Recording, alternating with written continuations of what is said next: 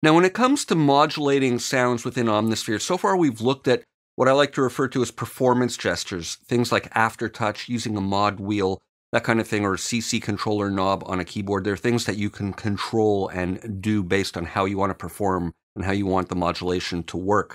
The other kind we've looked at are LFOs, which are cyclical waveforms that modulate parameters based on how we set these cycles to behave. Now, another source of modulation are envelopes, and we looked at the filter envelope a couple of videos ago and how this affects the characteristics of the cutoff value over time. We also have the amp envelope that determines the volume or amplitude characteristics of a note over time. We're going to look at that in this video. But we also have 4 dedicated modulation envelopes. So in Omnisphere, we have an amp envelope and a filter envelope for each layer, and then 4 modulation envelopes that are global for the patch. And we can get to the 4 dedicated envelopes by clicking on these buttons over here. So put simply, envelopes are the contours that shape the sound coming from the oscillators when we're in this mode, coming from the filter in this mode, and based on whatever it's routed to in the modulation matrix when we're using these mod envelopes. Now, there are 2 modes that envelopes work in, ADSR and complex. Now, basic ADSR style envelope, and let's look at that in the amp envelope, and that's what we're going to focus on in this video, determines how quickly a sound begins, its initial decay, and what level it sustains at, and how long it'll fade out after the note is released. And these 4 elements of the envelope are referred to as stages. So in this ADSR, there's 4 stages, and in complex envelopes, we can contain contours with many more than 4 stages. And we get into the complex envelopes in the envelope zoom here, and we'll look at that in a separate video, but there are the 2 amp envelope and filter envelope, and then the separate modulation envelopes, which you can see by default have many more than 4 stages. But let's go back out for now. And we can see by this icon here whether the envelope we're working in is a simple one or a complex one. When it has these sliders, that's a simple envelope, or I like to call simple, meaning 4 stages. And the modulation envelopes are by default, or the 4th one anyway, by default is multiple stages. That one's simple, that one's multiple stage 1, and so is that one. And we can always use this X button to convert a complex envelope back to a simple one. So let's look at what this does in amp envelope mode. Now I've got an initialized patch here. Let me turn the envelope depth down for the filter and put this on.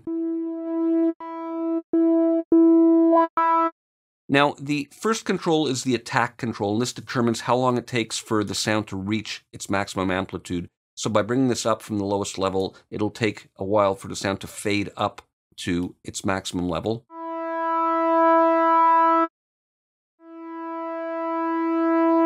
And that's nice for pads when you want to have a slow attack. And then the decay time determines how long it's going to take for it to drop down to the sustain level. So when this is all the way down, we're going to hear an abrupt drop in level. So it ramps up and then abruptly drops down versus a gradual decaying down. And then this sets what level it's going to sustain at once it decays down. And the release control determines what happens after you remove your finger from the note, how long it takes to recover and go down to being off, basically. And with this all the way down, as soon as I release my finger, it'll stop. Versus having a slower release time where it decays more naturally.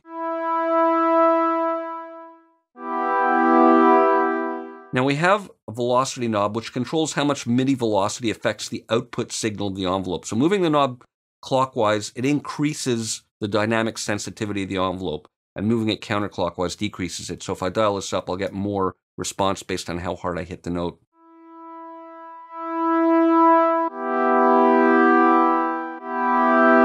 And here, it's just always full on. I'm not getting much of the envelope at all. Let's dial that up like that. And right away with this is nice for getting a nice pad type sound. Let's just copy this layer. Just to quickly create a simple patch, I'm going to go copy layer, and then I'll go to layer B and paste it in.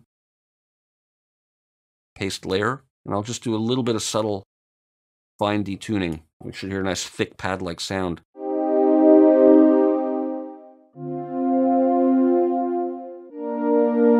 I'm running out of voices, so let's go back to the main page and just bump this up for now.